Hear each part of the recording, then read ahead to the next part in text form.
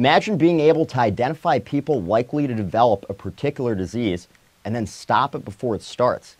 This isn't a science fiction tale. It's the ambitious goal of 3 research projects just launched by Johnson & Johnson's pharmaceutical research arm, Janssen Research and Development, that the company says are aimed at redefining healthcare.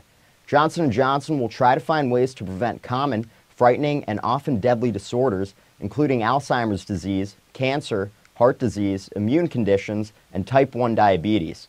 While the 3 new research programs Janssen's created share the goal of blocking illness, the approaches vary. The Janssen Prevention Center will focus on preventing some conditions that most burden the elderly and healthcare systems straining to pay for their care, such as Alzheimer's, cancer, and heart disease. The Janssen Human Microbiome Institute will study the microbiome, bacteria living in and on the body that have recently been found to have a key role in our health.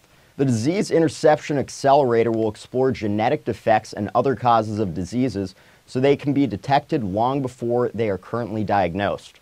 For The Street, I'm John Kostakopoulos in New York.